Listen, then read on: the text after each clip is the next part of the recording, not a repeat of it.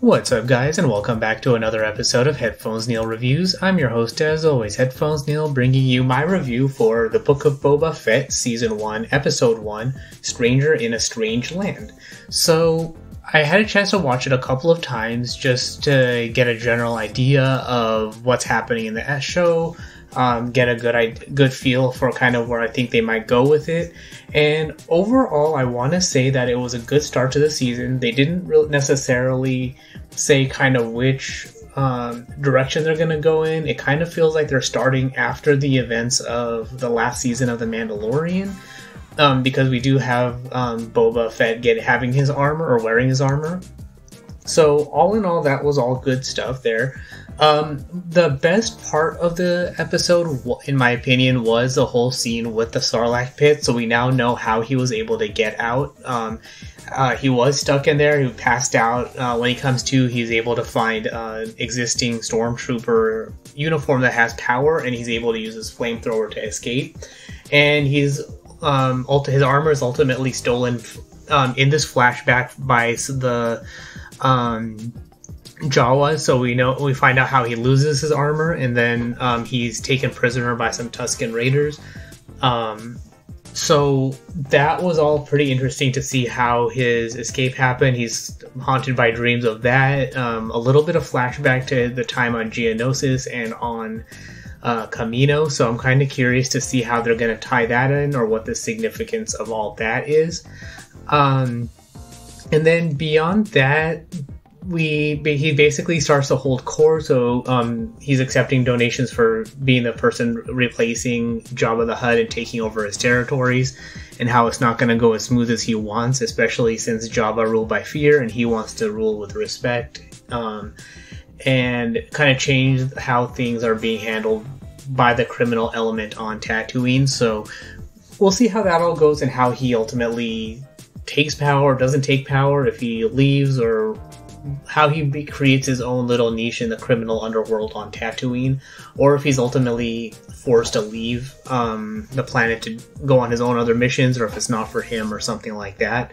So we'll see how that goes, and then also how Fennec Shand ties in with serving him, because I got the feeling early on that she didn't want to do it, or maybe he has something over her, or there's some reason why she wants to stay that we don't know about as of yet.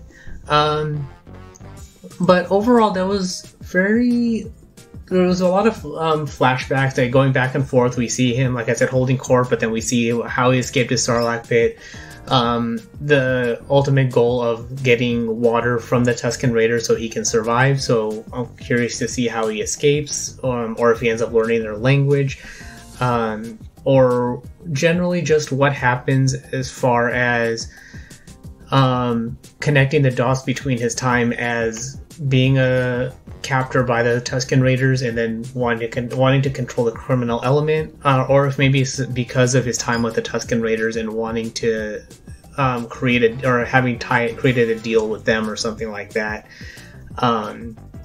in order to rein them in and leave the Tusken Raiders alone or something like that. So we'll see how it goes, but overall a good start. I did enjoy all of it, especially basically the highlight was the whole scene with the Sarlacc pit and the Tusken Raiders. The side as far as making the rounds and not going around on a barge or whatever and being carried around was intriguing to show how he's changing that. It was a weird thing to see him being taken down by those, I guess, bounty hunters maybe, or maybe another, like the warriors of another rival faction, and not being able to survive that on his own. So it kind of showed weakness. So we'll see how that affects things, or maybe they were trying to judge the strength of him, Fennec, and the Gamorreans. So we'll see how all of that goes and how they tie that all together.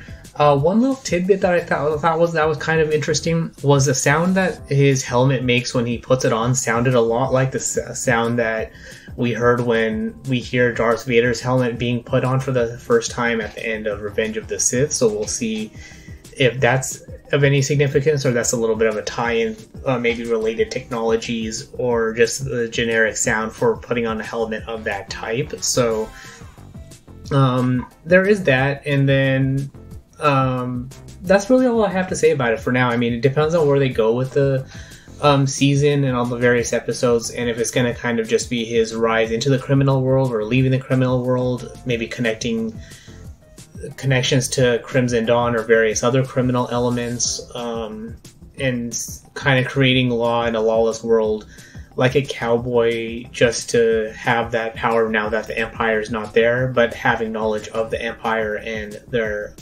strategies and abilities and things like that, and then also not having the Jedi in the way to stop him. So that's all there is for this particular review and thoughts. So we'll see how the season goes. I can't wait for more episodes. I haven't decided if I'm going to do a per episode review or not, or just overall season review, but we'll see how it goes in each week.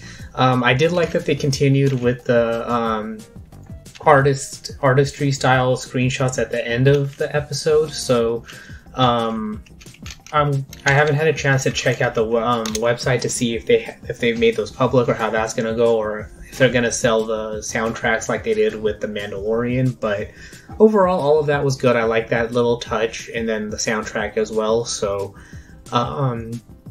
we'll see how the season goes. So that's all there is for this particular review. So if you have any questions, comment, feedback, what did you like or dislike the episode, you can find me on Twitter at PatelN01. The website is headphonesneil.reviews for past episodes, subscription links, supporting the show, and all of that good stuff. But thanks for tuning into this particular episode, and until next time.